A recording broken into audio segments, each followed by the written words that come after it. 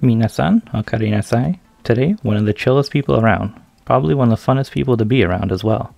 Nanaka Suwa, born November 2nd, 1994, from Kawago, Saitama, currently affiliated with Stay Luck Agency. Suwa was inspired to become a voice actress after watching the anime Hidamari Sketch. She started attending training school to become a voice actress in her second year of junior high school. As there were no training schools in Saitama, she had to travel all the way to Yoyogi, Tokyo every Saturday for her class. Before getting her first role, she had actually sang some songs in groups such as Supreme Daydream and Urumetsu Jr.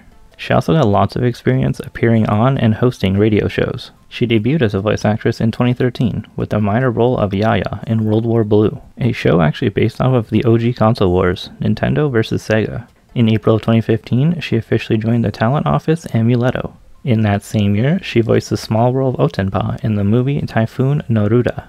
And the big one, she joined the LoveLive franchise as Kanen Matsura and became a member of Aqua and their subunit Azalea. The character is her first role as a main character, and she is one of the few girls that actually got the role she auditioned for, as most of the other girls read for characters other than the ones that they were cast as. Some songs I'd recommend to show her off would be Aqua's Happy Party Train and Mijuku Dreamer, also Azalea's Lonely Tuning. 2017, Suwa's agency prohibited the reproduction of her photos from other various official sources. This was most likely to prevent any further imposter incidents which she had mentioned a few days prior. The next few years, she was mostly focused on her Aqua activities and live streams on Nico Nico. Speaking of Aqua, her alongside the rest of the girls won the singing award at the 11th Seiyuu Awards. 2018 was her first photo book, 7CT Nanaka.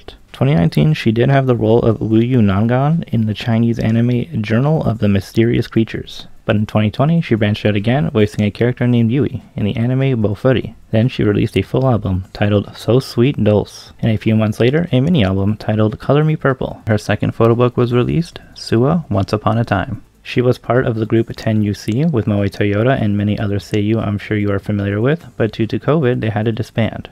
Or so we thought. We'll get back to that very soon. First, in 2021, she sang the opening theme for Battle Athletes Restart, the song Cobalt no Kodo. Her second mini-album, Winter Cocktail, came out, and she later announced she was ending her contract with Amuletto. In 2022, the Idol Busho project was restarted, even having their own anime, and Suwa voiced her character Risa Umino with the group 10UC. And well, I'm glad I waited to make a remake video about her because within the last few weeks, a lot of stuff has been announced for her. She has a photo book coming out titled Suwa Wonderland. Honestly, a really good name. Very recently, she released a short music video for her new song Fine Days, which will be the ending theme for the show Management of Novice Alchemist. That will begin airing in just a few days, and she will voice one of the main characters, Kate Starvin. The final thing that has also been very recently revealed, Suwa will be part of the Otana project with Kyan and Miku Ito, which seems to be a stage play of sorts, and they will perform from October 26th up until the 30th. Aside from all these roles, she has had some more very minor one-episode voices in the shows Gabriel Dropout, Last Period, and Super Hentai Heroes. Yeah, that last one was a fun show. She's had 2 video game roles aside from LoveLive, those being in Epic 7, a South Korean PC game, and in Relayer, a newer PlayStation game. She, alongside the other Aqua members, have made appearances at Animax Music Festivals and Animello Summer Music Festival many times throughout 2017 to 2019, also performing with them at overseas events like Anime Expo. She herself has had 2 full lives and a few fan meet performances. I mentioned the live-action music video for her new song Fine Days, but she has around 6 total music videos for her songs. You can find most of them along with her full live digests on her YouTube channel. Fun facts time, Nanaka is 158 centimeters or 5'2". Her fan club is 7 Colors World. She has herself a music YouTube channel, a Nico Nico program called Suwa Nanaka's Suwa Section 7. It also has its own Twitter page, and Suwa herself has a personal Twitter, but is way more active on her staff Twitter. Well, I doubt it's actually her, but that's where you'll find the content that you are looking for. And she also has herself an Instagram, though she doesn't post all that often. She is, or was, the co-host of Fuwasata with fellow Seiyuu Mikako Izawa since 2015. Not entirely sure if it's still ongoing though, since 2017 was like 7 years ago. Her talents include dance, piano, calligraphy, putting on yukatas, and hakamas. She is also very good at English. You can find videos of her here on YouTube showing off her skills. She describes herself as a person who moves at her own pace, and her hobbies include watching movies and anime, playing games, and taking walks. She really loves sleeping as well, describing it as fun and sometimes sleeping in late into the afternoon on her days off. She tends to hug the other Aqua members, mostly Aina or Shuka, reflecting her call and response, as well as her character Kanan. She is often seen creating close physical contact with the other members of Aqua, including holding hands. Oh my, how lewd. She has also been known to touch Anchan's butt as they were going to sit down during a live stream, and she was not afraid to admit it.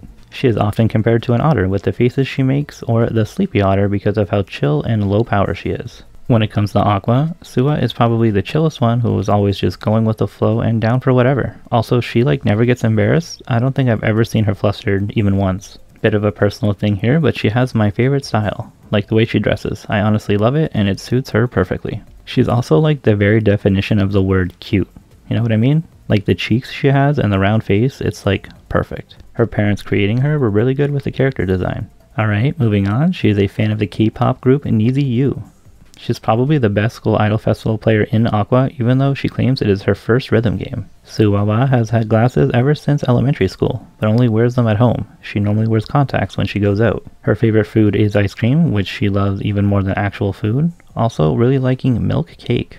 But she dislikes rice. That's the most un-Japanese thing I've ever heard in my life. Her favorite colors are pink and purple, which I'm sure played a role in naming her second album. Her favorite times of the year are the autumn season and Christmas. She doesn't like watching or playing sports, claiming to be an indoor person. She prefers cats over dogs. Cats are actually the animal she would most compare herself to, probably because of the lounging around all the time with random spurts of high energy. But even though this is the case, she says her favorite animal is a rabbit. She admires the Seiyuu Yuko Goto, claiming her to be Suwa's favorite actor and musician. At one point, she even had a handwritten letter from Yoko to her as her wallpaper. She wants to visit Europe, but more specifically France. She said if there's one thing she would fix about herself, it's her bad sleeping habits of staying up too late. Hashtag relatable. To relieve stress, she takes a bath. Also, hashtag relatable. Prior to her dream of becoming a Seiyuu, she wanted to be a childcare worker or a nursery school teacher. I think she's the third or fourth Aqours girl to have wanted to become a teacher. She was nicknamed Suwa by her Seiyuu senpai Rika Tachibana while they were in training school together. And finally, when she was asked what's good about being a girl, she said that girls can touch each other. Yeah, really showing your true colors there, Nanaka. And yeah, with that we've reached the ending yet again. Thank you so much for watching. I hope you've enjoyed and learned something new. Please join me in the next one about Aqours' Resident Power Ranger. I hope to see you there.